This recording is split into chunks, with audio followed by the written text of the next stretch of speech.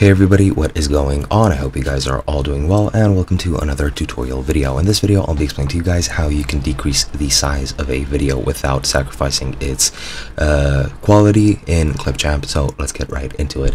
Now, there is only one way in which you can do this. There is no magic way to use some certain, for example, format which saves the quality but compresses it and that saves you space. If it compresses the space, it's gonna compress the quality as well, and your video is not gonna look as well as it should.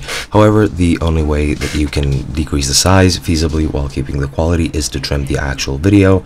For example, if your video has a lot of empty space, or if you have segments which are not 100% needed in the video, for example, if you're talking over or commentating over some footage, you might have spaces in your audio or in your video where you're just well, you're pretty much silent, where you're not speaking anything, and if you want to cut to another part of your speech, then you can cut out that blank space, and that will save you space in your final video. Now, as you can see, I have a sort of placeholder video. This is a tutorial I've done a long time ago, and I have added it down here into this track. Again, just click, drag and drop, and it will be in your editing track or your timeline. Now, what you want to do to cut out certain parts of your video, well, firstly, you can cut out the beginning and the end very easily by just clicking and dragging these bars at the side of the timeline, or you can take this sort of playback pointer, call it whatever you want, set it to the part where you actually want to start, or the beginning of the part you want to cut out,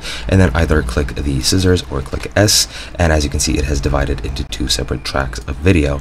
And now, once you go to the end of the part you want to cut out, for example this, you repeat it again, and I have this completely needless part of the video, which you can then promptly just press delete, and it'll be removed from the timeline. Now, you just drag the two parts close to one another, and that is pretty much it. By cutting out this and any other part that you don't want, you will save on space. You just need to export it in the same quality the video is uploaded in, and that's pretty much all you need to do. Hope you guys enjoyed, and I'll be seeing you guys in another video.